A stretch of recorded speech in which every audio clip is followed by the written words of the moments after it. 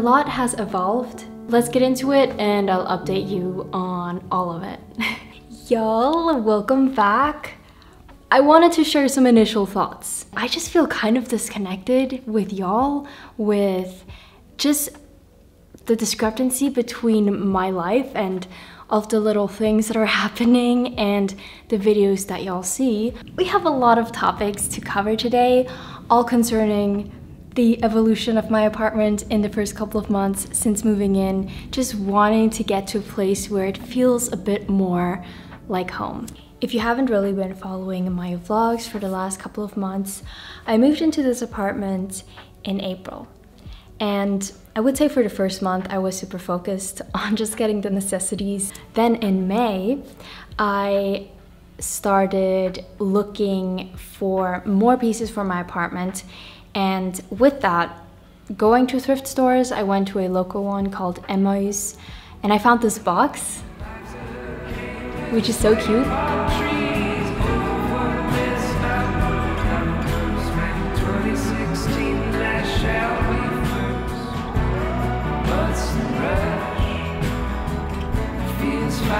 Let's look at the box.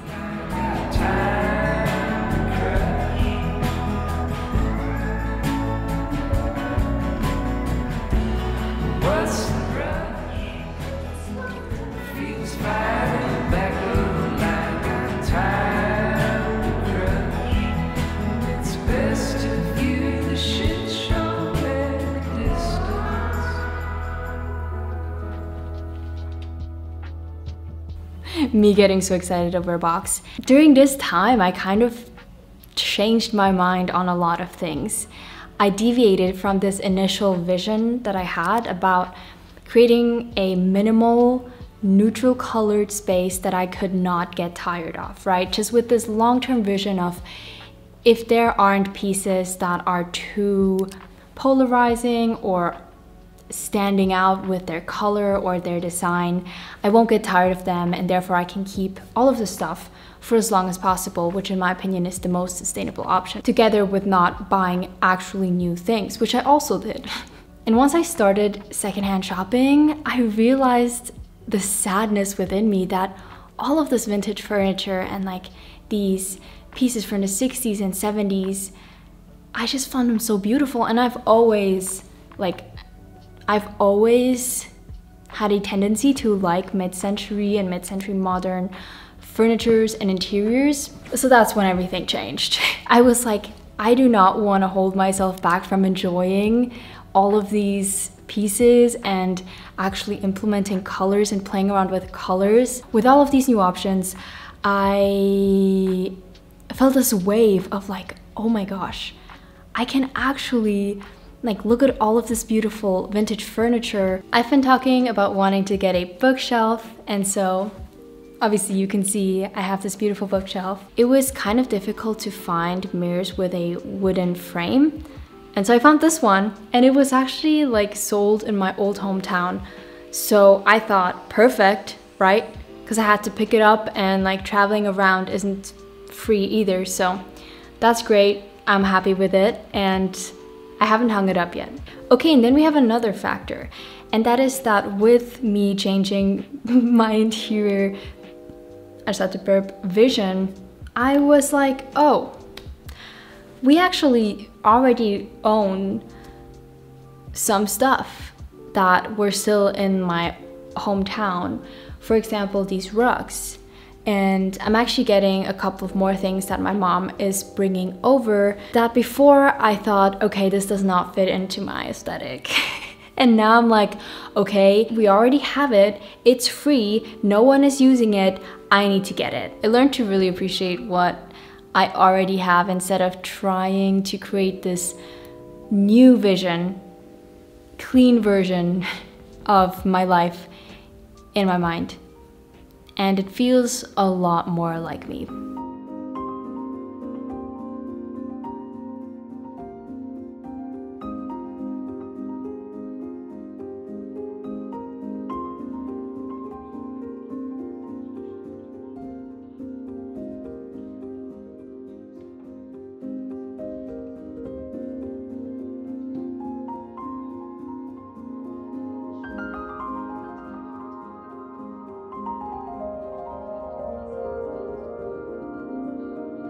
As y'all can tell, I'm working on a lot of different projects for this apartment, and I don't think I would be able to keep an overview and stay in touch with my vision if it weren't for Milanote. I am thrilled to be working with Milanote again because it's a tool that I genuinely use to organize pretty much any creative project I have and beyond.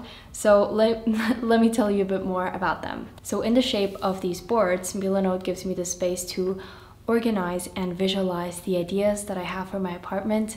I can add photos, arrange them how I want. I can add notes and essentially create this bird's eye view of everything that is going on. And I found that for me personally, having that overview just at one glance where you can zoom in to the details and zoom out helps me so much for anything that I'm working on. Even for language learning, I create study boards on Milanote because I'm able to put all of this information together and I'm able to process it visually. One of the main uses for me is creating storyboards and planning videos in Milanote, which if I am working with someone, I can invite them into and we can collaborate in real time, which especially for projects like my Notion covers, where I worked with my sister, that was super helpful. If this excites you to organize some projects in all of these amazing ways, Milanote is available for free and with no time limit. So make sure to check it out, sign up through the link in my description, and have fun.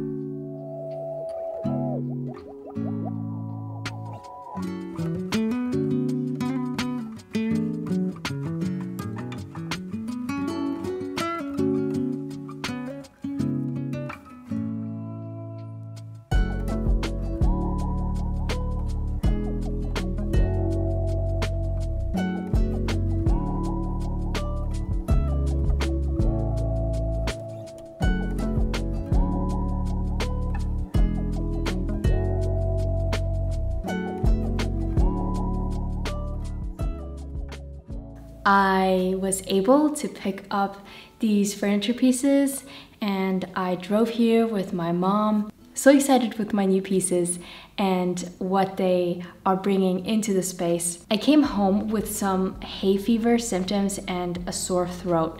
I assumed that I developed a cold. I had a range of different symptoms, but I was just not doing great. I had just actually gotten my first plants, which just feels so good to bring life into the apartment. But because I got sick, I didn't have time and the supplies or energy to get the supplies to repot them. So they were just so I was stressing out about that as well. So getting better, I had all of this energy built up of wanting to clean my apartment and just progress, organize my shit, repot my plants, paint my wall, all of these things. And it felt so good to finally get started with cleaning and moving things around.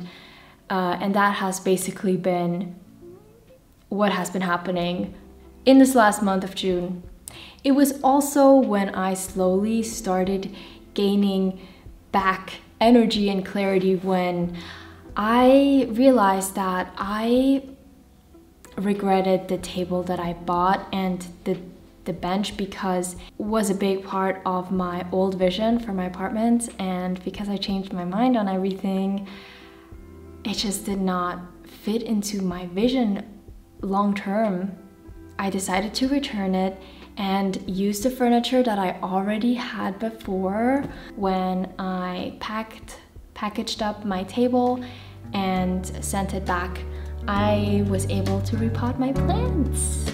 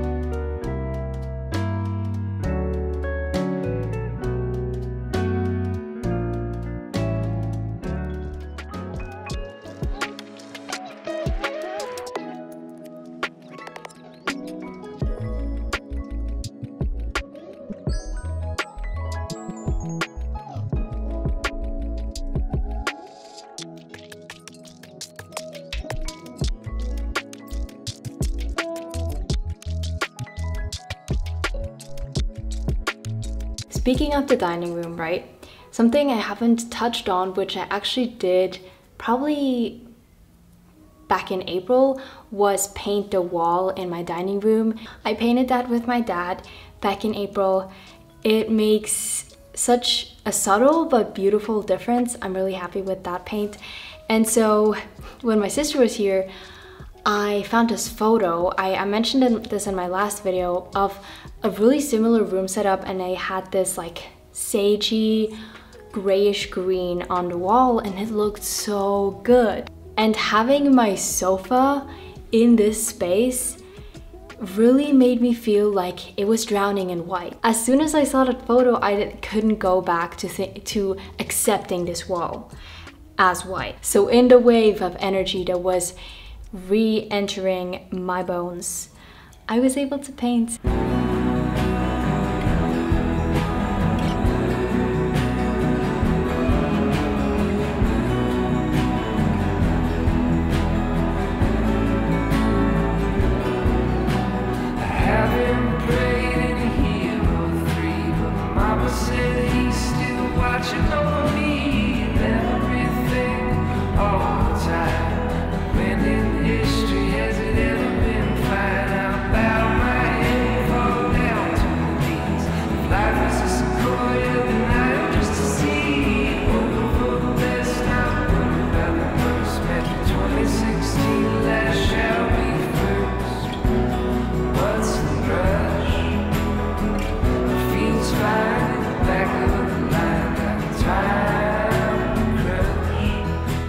So you can already see the paint is drying. Over there is where I started, over here is where I finished off. Hopefully it's going to even out my roller strokes. And yeah, we'll see. Here's my wall a day later. So I would say pretty much that the paint has dried.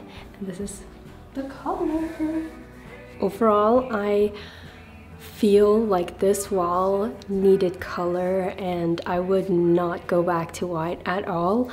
I think I'm like 80% happy with the color.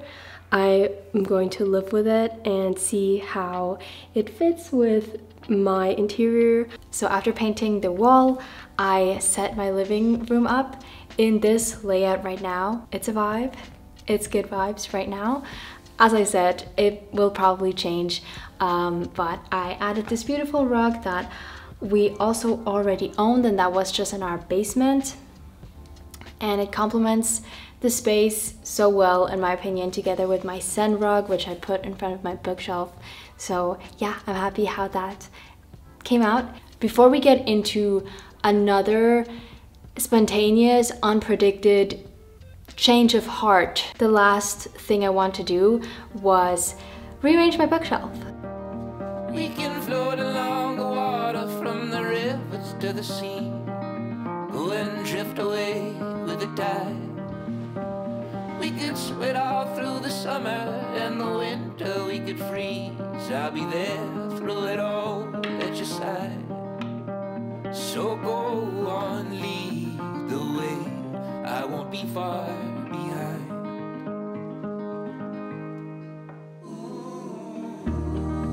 I'll be right next to you. I'll be right next. To confirm how spontaneous this was, I filmed most of this on my phone, so bear with me. But since I moved this table back into my dining space, my office was basically a huge bedroom with a desk in it. And so far I've just been sharing how excited I am to have such a big space for my office, thinking that I want to film in it. And previously it's just been such a struggle to build these sets and have all of this gear, cameras and lights in a tiny room like my last office. But the bedroom was basically a sleeping closet because my bed was taking up so much space of it. It felt kind of claustrophobic, like it did not feel cozy as you would expect, or at least it didn't for me. And I was not really happy with it. Same goes for my office. Like, As I said, I wasn't using all of the space and it felt a little off to have it this way. And so while I was feeling better and regaining energy, but not really mentally, so it was hard for me to work and concentrate. So I was just like, let me switch this stuff around. Oh my God.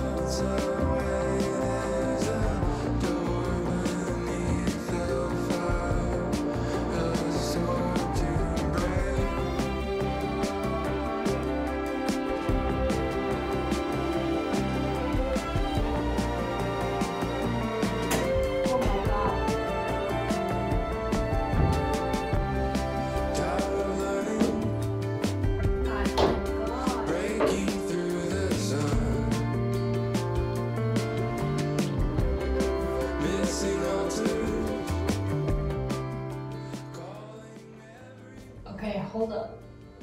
I'm already liking the vibes. So this is what it's currently doing. I still need to mount it to the wall. But yeah, that's my room. So let me just give you an overview of the office right now because yeah, we're still figuring shit out. We'll be out there together through the shine and through the shade, through the good and the bad times too. So go on, lead the way, I won't be far behind. Why am I doing it like this? I'll be right next to you.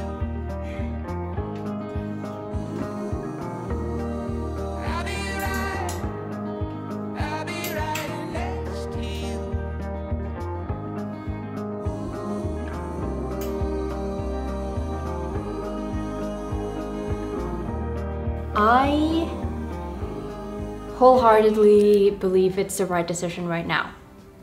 It's amazing. I love my bedroom. I think my office is great. That's like the one space there where there's still room for growth, potential for growth, and we'll work on that another time, but it's fully functional. The vibes are good, and the vibes are great in my bedroom. Lastly, you may have seen them throughout this video. I got curtains.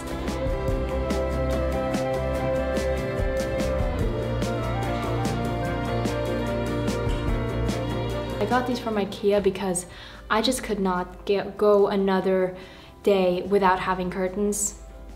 I'm very grateful that I do have electric blinds, but it's not a vibe. Like, that is just for like the nighttime, you know, or to block out some sunlight, but curtains add such a beautiful softness, and because I chose like those like brownish orange curtains from my dining space, and it enhances it. It enhances it, so I'm happy with those. I am still working on hemming all of the curtains. Everything we know melts away. There is nothing left but Y'all can tell I am still working on things, and that's exciting, but we've gotten a lot done so far, and I'm glad to have y'all up to date with everything. And I also wanted to document this for myself because, as I said multiple times in this video, my space is probably going to change. My style might evolve. I really hope to be using these pieces just in different ways over the next couple of years. Maybe you got some inspiration. Thank you so much for watching this video until the end. I hope you enjoyed it. Make sure to check out Milanote if you want to use their boards and organize some projects, visualize ideas. It's free and it's linked down below. If you want to support me further, I have a Patreon, link down below as well. I will see you around, and until then, bisous!